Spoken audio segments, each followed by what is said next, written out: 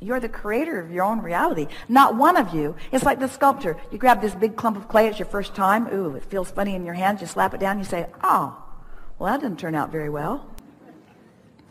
That's not the way you want it. You want to get your hands in it. You want to figure it out. You want to watch what's going on with it, you see. It's life experience. You came for the experience of life, not for the results of life. Can you hear the difference? You didn't come for the bullet points. You came for all of it. And so there isn't anything more delicious than to be 8 or 80. It doesn't matter what your age is. And to deliberately find a feeling and then notice the number of things in a day that come that represent that feeling. Good feeling or bad feeling. It is so wonderful to be consciously aware that this is coming because of this feeling. And then if you don't like what came, say, I can't change that outcome. I can't move from 100,000 in debt to 100,000 in the black instantaneously, but I do have the ability to change the emotion. I do have the ability to start in a simple enough place that I can find an emotion that feels good, and I do have the knowledge that law of attraction will add the momentum to that, you see.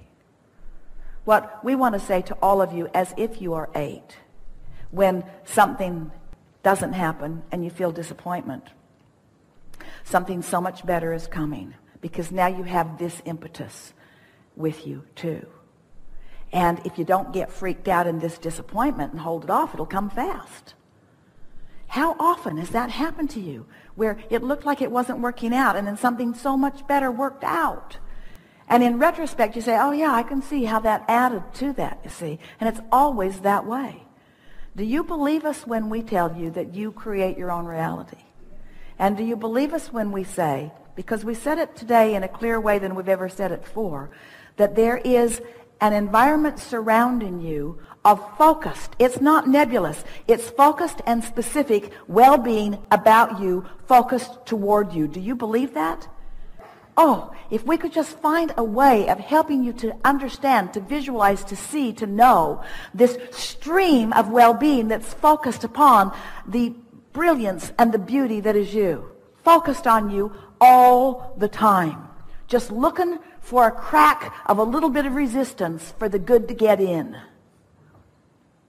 But you're saying, oh, I wasn't born under the right star, or my mother always liked her best, or that teacher told me that I'd never amount to anything, or the kids in school always bullied me, or I don't have as much money as I want, or I'm misunderstood all the time.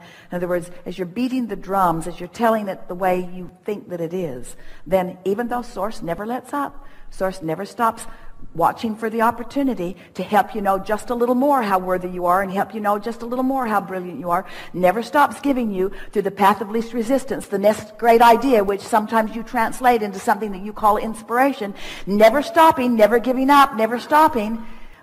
Do you understand that now? Do you understand it a little more? Are you more in a place that you're wanting to let more of that in?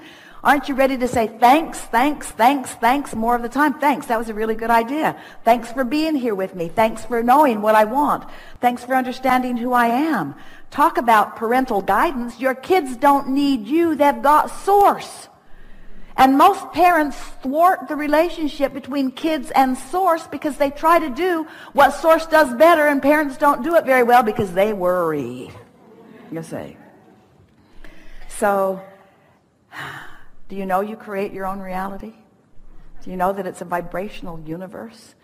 Do you know that things are always working out to you, and the evidence of them working out for you is happening in this moment to the degree that you are soft and compliant and allowing it, and that you are the one that builds the shell around you and makes it a rougher ride than it needs to, but you could soften that shell and it would be a less rough ride. Do you get that? And that what is happening to you has nothing to do with anyone else on the planet, except that you're reacting to the way they're reacting to you and messing up what you're doing with your vibrational reality, that with your vibrational environment. Esther's been trying to find the perfect word because she can feel us meaning it. So she wants to say it's a climate, or it's an environment. It's a state of being. It's the vibrational beingness that you want to work on. And if we were standing in your physical shoes, we would work on it in these ways. We would go to places that feel good as often as we could. And we would acknowledge that it feels good, and we would try to identify what is it about this place that feels so good. In other words, we would not try to solve issues, and we would not get into debates with people who are trying to solve issues, and we would not talk about problems of others with them, and we would not talk about our own problems with anyone else. We would spend our time looking for that central place that feels good, even if it's something as central and basic as the sun came up this morning and that helped me. And the food keeps growing, and that helps all of us. And the world keeps turning because it is right that it does. And babies keep being born because this is the leading edge of creation. And source keeps flowing because nothing other than that is natural. And well-being abounds. No matter how hard you try to find dark corners of the world, they are small and puny in comparison with the brilliance and the beauty of the world. The well-being is dominant, no matter what anybody is focused upon in the moment. That's just a fact of the way that it is. The well-being is dominant. And as you start focusing yourself in those ways, then the details, like our friend was saying, those winks from the universe, the details, the specific details, will begin flooding into your experience until you will not be thinking that what Abraham's trying to get you to do is just withdraw from life and find something simple to focus upon and live happily ever after in a sort of confined world. Instead, you will notice that you have a cadre, a group of non-physical intelligence who understands the specific and intimate details of your desire, who is inspiring you to a path of least resistance, not just for the outcome that you think you want, but for the pleasure of the unfolding along the way. And then you're going to start making these associations. And then something's going to shift for you. It's going to be like a fulcrum shift. It's going to be like a paradigm shift. And if it hasn't already happened for you, which in many cases in this room it has, it's about to. And it will feel like this. The details of your life will cause you to feel worthy. Because suddenly you'll be reacting to the core of what is good rather than to the anomaly that feels bad. Can you feel that shift? We applaud you for your ability to listen with us, because we said a lot of the same things over and over again, and yet we said things to you all day long here today that no one on this planet has ever understood as clearly as you just did. You are out here on the leading edge of thought, and it's not the big deal all of you are making it out to be. When you set aside proving any worthiness, that takes away a lot of responsibility, and you might as well give it up because there's nobody standing in counsel for that.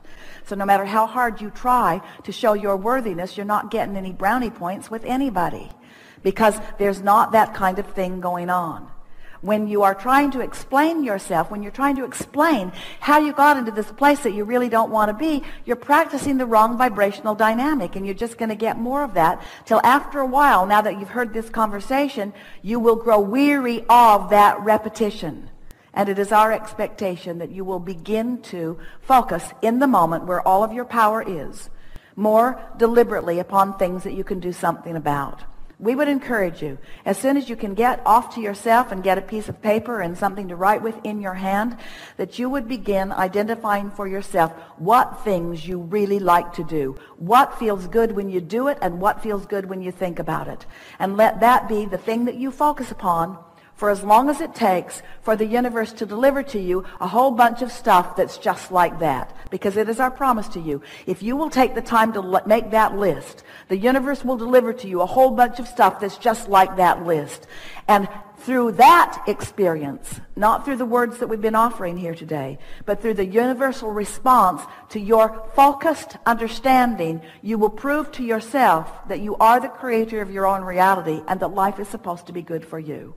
Not as supposed to be while it isn't, supposed to be and is.